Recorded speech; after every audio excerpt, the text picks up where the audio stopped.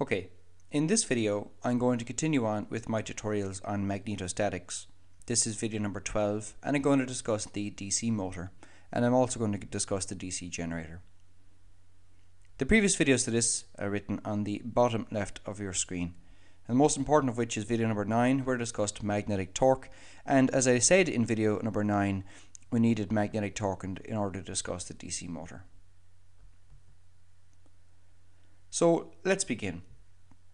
Let's say that we have a magnetic field which is set up by two bar magnets, where I have a north pole here and I have a south pole here. So we have a permanent applied magnetic field to a current loop, which in this case I've drawn in both orange and purple. So let's try and describe what's happening here. I'm going to place a battery, and to the battery I will attach a wire which is going to come out and is going to move to this point here, illustrated by the black dot. And similarly it's going to come out and move to the right and also connect to another point illustrated by a black dot. And those points I'm going to call brushes. And the brushes are going to be attached to something which I'm going to call the commutator. So let's just look at the left hand side for the moment. So we have the battery, we have a black wire, let's say, coming out.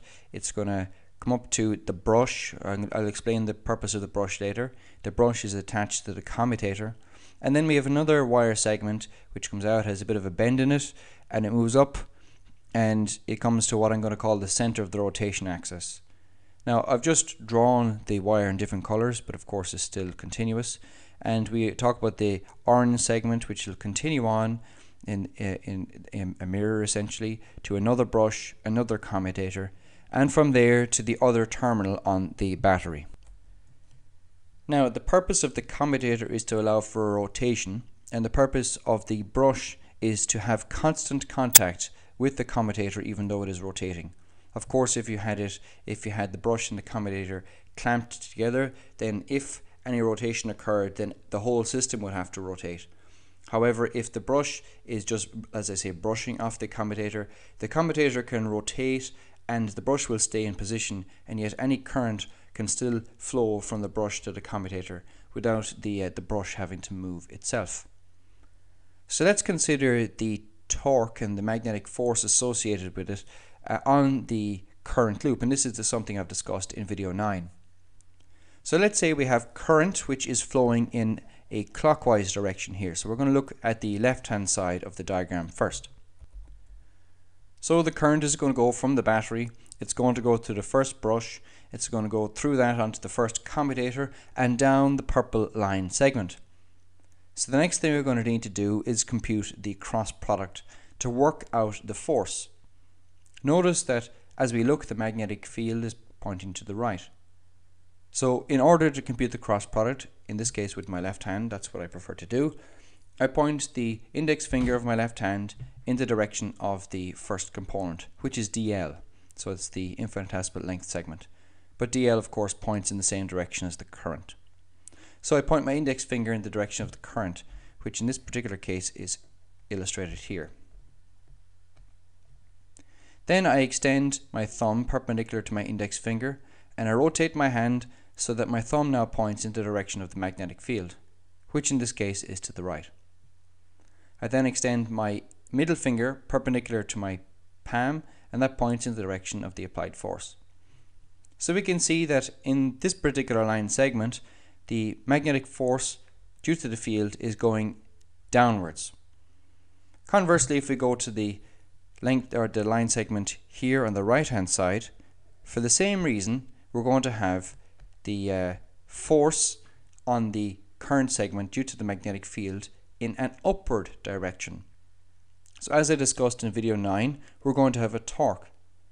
Now if you look at the other line segments here and here to here, and then the smaller ones, we'll find that the directions of those will make sure that the cross product basically is 0, and as a result we will have well, the cross product won't be 0. We will have a force, but it won't allow for a torque, excuse me. So the torque is given by the dipole moment, which I've said is m here, but to be honest I've been using mu.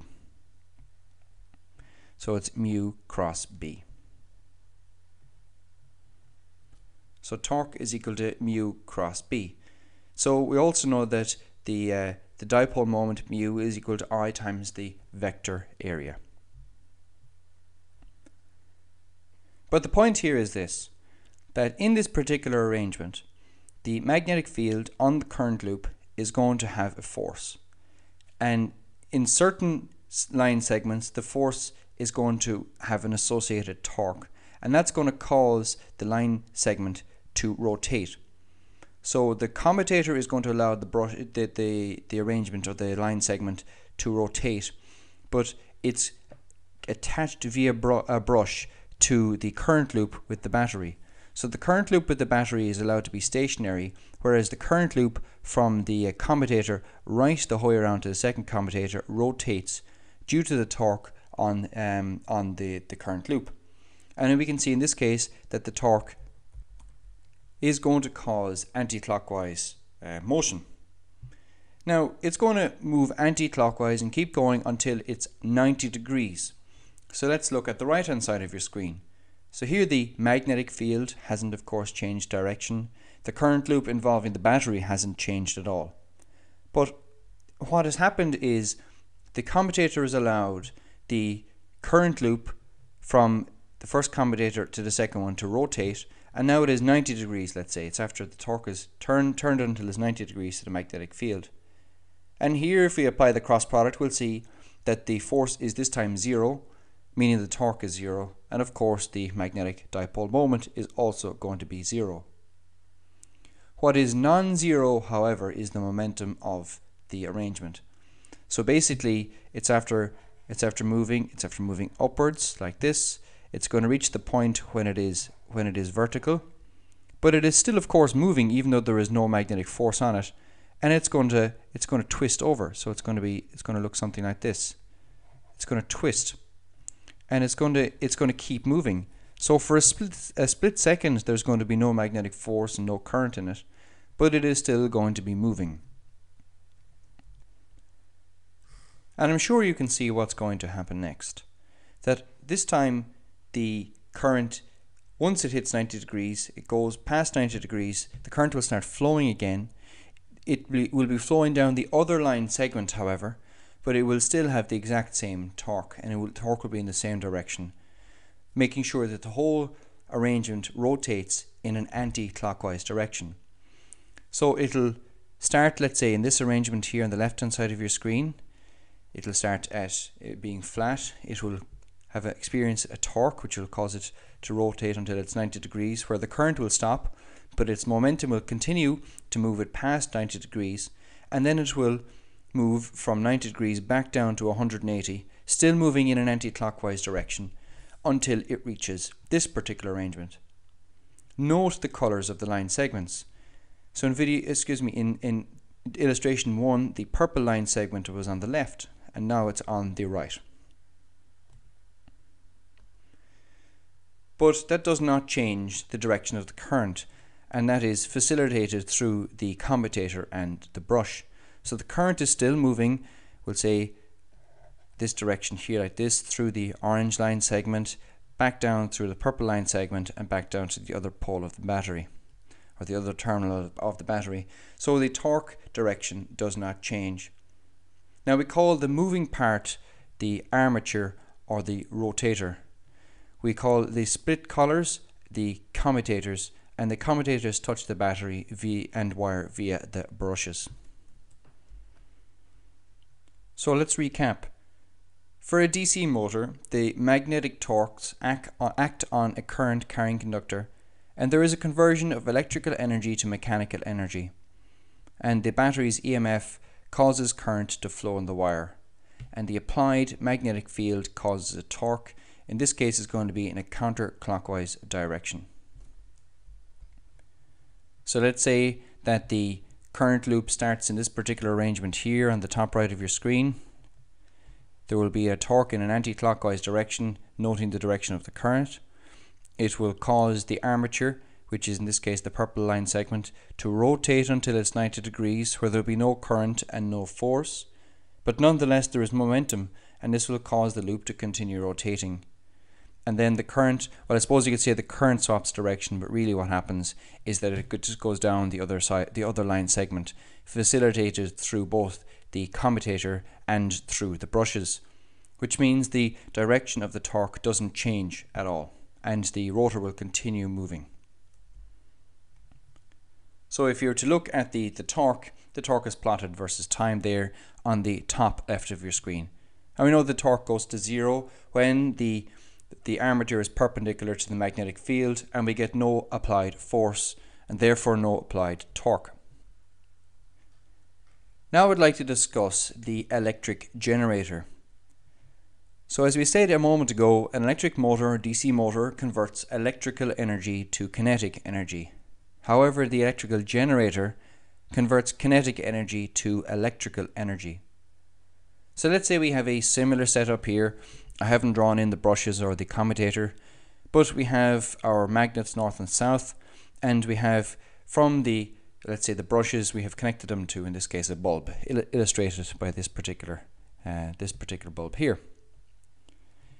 Now, of course, we need to get the whole thing moving. So let's say somehow we get the whole thing moving. So there's going to be torque due to the applied field on the current loop in purple.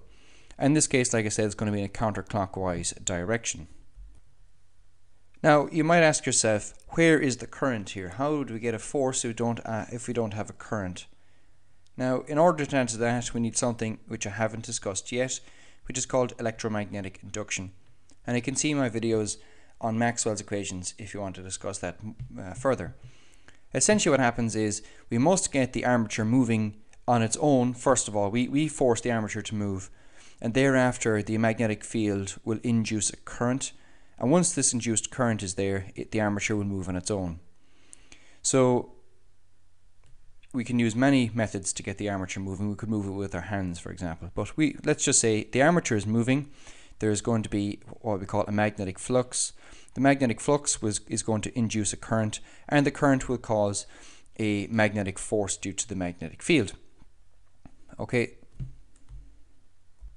so all of that then put together will have a current flowing in the armature, out through the armature via the commutator and the brushes and into our wire. Now, I don't really want to get into the details of the generator, but I do think one thing is interesting.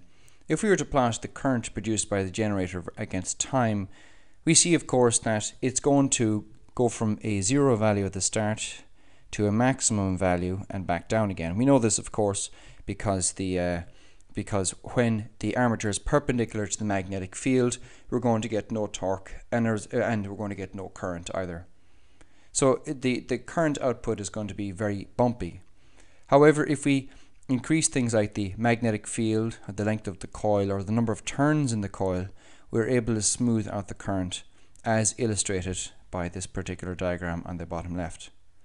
So just to give you an example of how you might smooth out the current, we'll say in this case I have 2 coils. I've increased obviously the number of turns. So we have one coil in orange with lots of turns, and we have another coil in purple with lots of turns. Double the number of commutators and double the number of brushes, and this will give us a generator which will give us an output smoother current. So the gist anyway is that the field that is applied to your current loop is going to cause the current loop to move, and that'll give you a torque, and that's how a DC motor works. And for a DC generator, it's an electromagnetic induction which causes the current to be generated. So that's all I've got to say about that. Thanks for watching. Please pass it on to your friends, subscribe to my channel, and you might also give me a comment in the comment box below.